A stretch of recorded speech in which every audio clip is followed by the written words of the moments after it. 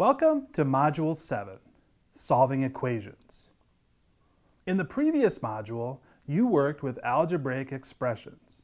Algebraic expressions involve variables, numbers, and mathematical operations.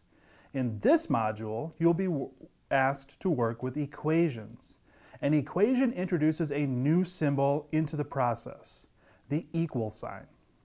An equation involves two algebraic expressions that are set equal to one another.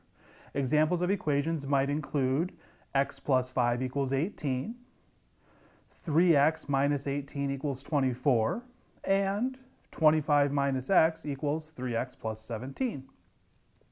By setting up an equation, you now have the ability to find the number or numbers that make the equation true or balanced. An equation is one of the most powerful algebraic tools at your disposal when solving mathematical problems. When you evaluate expressions, like you did in the previous module, you are given an expression, given a number to substitute in for the variable, and are asked to find the answer. When you solve an equation, you are given an expression, given the final answer, and are asked to find the original number that would result in that answer.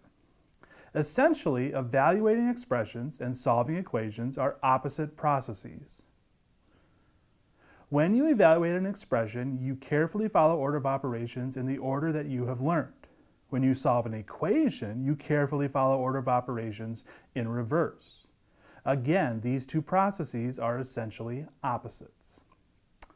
We will begin our study of solving equations with relatively simple one-step equations. Then we will gradually increase the challenge by including more operations and more steps in the solving process. When all is said and done, you will be able to solve multi-step first-degree equations. You will also be able to translate word problems and real-world situations into equations that can be solved. Solving equations is probably one of the most important algebraic skills that you can develop. This module is intended to give you the necessary practice to help you develop your ability to solve basic equations and to solve algebraic problems. If you have any questions along the way, please do not hesitate to ask. We are here to help you in any way that we can. Please let us know if there is anything that we can do to be of assistance. Keep plugging away and keep up the hard work. It will definitely pay off in the long run. Good luck as you complete Module 7.